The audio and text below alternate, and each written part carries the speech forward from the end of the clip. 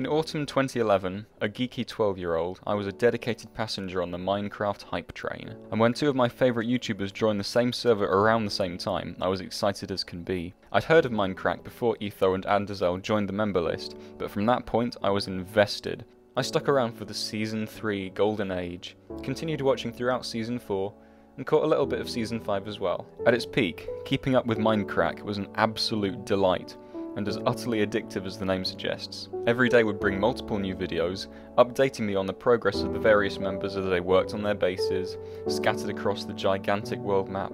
Each location became a home from home, a place as real and familiar to me as home, church, school, Kurt's missile silo, Paws' tree and floating pyramid on the other side of the ocean, Beef's Adlingtons and the Gyms' castles, Badge's Mycol's and Jay Sano's villages, Zisto's crazy lens thing, the mysterious Arcus's awe-inspiring mothership, Shree's and MC's underwater palaces, Nebrus's beautiful monstrosity, whatever it was. But more than that, each episode felt like a tantalising glimpse into the mind of the man behind the pickaxe. It felt like I was getting to know them all in the most parasocial sense possible. And whenever one guy cameoed on another's video or visited another's base, it was a special joy adding to the mystique of the place. Mindcrack was absolutely a place, as a connected community, when in reality most people tended to stay in their own secluded corner of the world, doing their own thing. The UHCs, especially the quintessential and pioneering UHC 3, in which several members were dropped in random locations on a brand new world where they gathered resources for a fight to the death. These were tense, compelling and compulsive viewing, and did a lot to elevate the server's community aspect from a nice idea in theory to a critical part of its appeal. These were friends who actually played together, and just happened to be watched by tens of thousands of young adolescents across the world. This magic was mostly maintained throughout Season 4, despite, or perhaps aided by, the inevitable roster changes. One big change that left a sour taste in many viewers' mouths took place just after Good, the server's founder and boss, decided to register the name Mindcrack as a trademark, and do a few other things which were generally vagued out for the young audience. I tried hard to believe the claims that nothing was really going to change, but deep down it felt like Mindcrack was selling out, going corporate, and becoming a bit less legit. In hindsight, that reaction seems kind of silly. Many Mindcrackers were already fully professional YouTubers, and it made perfect sense to streamline branding and licensing stuff I don't understand, and to make everything a bit more official. But there must have been something in the small print that wasn't so small after all, as it caused several high-profile members to leave at the same time. That included Paul Soares Jr., the server's biggest catch in terms of viewer base, and the first ever big Minecraft video maker, and my parasocial pal Etho. I continued to watch, of course, but after a while, oversaturated by increasingly samey UHCs, discouraged by the dwindling number of videos released from the main server, I began to grow a bit jaded. Good seemed to be trying to offset the second problem by adding a fair number of new members, but I never got into their videos, and I don't think they posted many anyway, and I just couldn't bring myself to be interested in this new generation of facecam Let's Players. Us sophisticated Minecraft fans could always claim superiority over those lowbrow Philistine Yogscast fans, even though we all guiltily watched Shadow of Israfel anyway. But we no longer had a leg to stand on in that regard. And besides all that stuff, my own interests were changing, as they always have done and always will do. People my age stopped playing that kid's game. Mindcrack got me on Reddit, and Reddit helped me get off Mindcrack, with help from a couple of other fascinations. Season 5 was basically dead in the water. I believe that a video where Shree was working on a desert fortress was the last Mindcrack video I watched, in between listening to all of prog rock. It was a good run, and it produced some great memories, but it was well and truly over. And nothing like it could ever come again, now that the Minecraft bubble had burst. Now the thing about my interests is that they never really die. Anything I've ever got into is always sitting on the back burner, waiting to be promoted to the front ring whenever the season turns. It was the same thing with Minecraft. Every so often, I'd boot up the game, start a new world, realise what a noob I'd become and switch it off again. I'd check if Kurt was still stolidly walking in one direction for charity. He was. If Etho was still adding bafflingly complex machines to a single-player world, he was. These were perfectly preserved relics of a bygone era, showing me a wistful half an hour of misplaced 2012 before kicking me back out, reminding me of all that was lost. One day I looked up Doc M's channel on a whim, to see whether he was still somehow doing the Minecraft thing. I seem to remember him displacing it from his channel with other games completely, but sure enough, I could see episodes of Hermitcraft Season 6 going into triple digits, so I watched a few. In one, he expresses his happiness at the fact that Minecraft had become popular again. That was news to me, so I watched some video essay explaining why. Around this time, I found a series where Team Canada, one of the mainstay groups in old Mindcrack, were playing an adventure map. It was just like old times, and I mean just like. The shot of nostalgia, combined with the fact that it was happening now, made for a deliciously intoxicating mix. It could happen again. It was happening again. I've also got to mention Zisto Plays Minecraft Beta 1.8, released around this time, which is a masterclass in mystery and absurd observational humour. Please give that a watch if you're at all intrigued. Minecraft was well and truly at the front of my mind again. I'd subscribed back to Etho for old time's sake, and was greatly enjoying his Terra Firma Punk series when Hermitcraft 7 Episode 1 showed up. Him and DocM were on that server? I was intrigued, I had to take a look.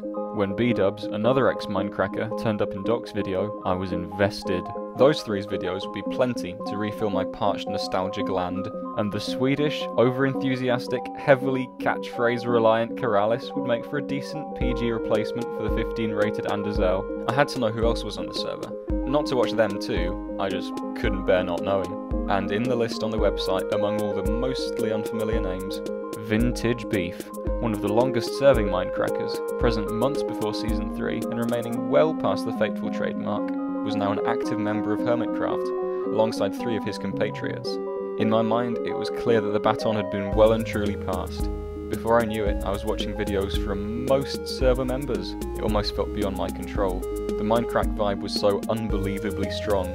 The community, all on the same team feel, the universal proficiency at the game, the sheer quantity of video being posted, the silly, friendly jibes, the role-playing, exaggerated but not excessive, the amount of fun everyone seemed to be having, but it was bigger, with more active members and so many more viewers. There were actually women on the server, all of whom British, which gave me a pleasantly patriotic glow, and the members' dedication to their craft and making beautiful and impressive things was enviable.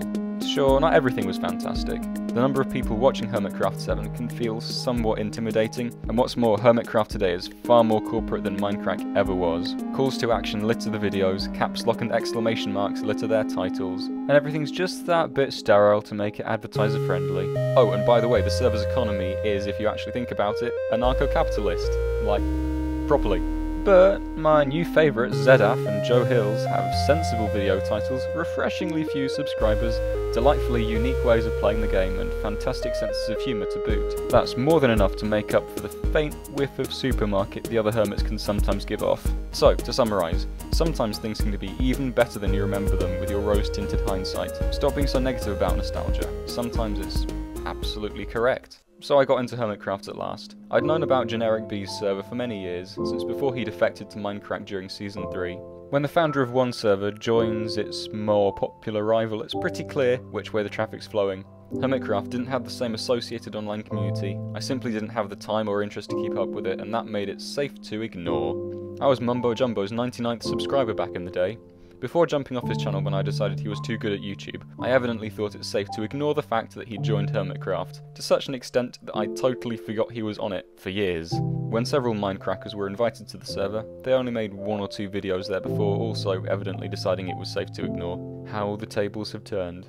I genuinely feel sorry for Good, still pumping out Mindcrack Season 7 videos to a dwindling number of faithful, while Generic B's server is consistently raking in millions of hits, thousands of likes, and trending awards on all sides. Beef, probably the most nostalgic of the ex-Mindcrack hermits, has said he'd love Good to join, thus finally completing the circle. It seems extremely far-fetched to me, especially considering his penchant for dirty stories and, regrettably, his totally off-the-radar status as a YouTuber. But one can dream. Then, along comes a certain virus, and, hot on its heels, this strange new concept of self-isolation. No longer do I have to feel guilty about watching other people play Minecraft 24/7. Instead, I can feel virtuous about not going outside and helping slow the rate of infection. Rather than watching lots of Hermitcraft, I started watching all the Hermitcraft. I'd essentially flunked the term anyway, so surely it couldn't do any harm to put all my effort into that, and none whatsoever into work. I'm very good at getting addicted to things. I'd resolved to stop once I came home from university, redirecting my concentration into writing and recording music, my most favourite things to do. But no. As the days went by, I couldn't separate myself from it. In my head I was 12 again, wondering who I'd get to parasocially meet today, waiting to submerge myself in a world full of colourful cubes, calming commentary, carefully calculated and effortlessly practised cheerfulness, and the beauty of ambitions fulfilled. Truly crack for my mind. I knew it was unhealthy, and wondered at how unhealthy it must have been for me doing the same thing back in 2012, But I was honestly having too much fun to really care much. I felt I was getting to know these people, if only a cultivated version of the side that they show on screen. I was even beginning to stop resenting the more popular hermits for having multiple million subscribers. This was my reality TV. It was almost at the point of becoming my reality. So what changed? Well, nothing yet. However, whether or not this story gets turned into a video at any point in time, it feels good to get my thoughts on paper and to come clean.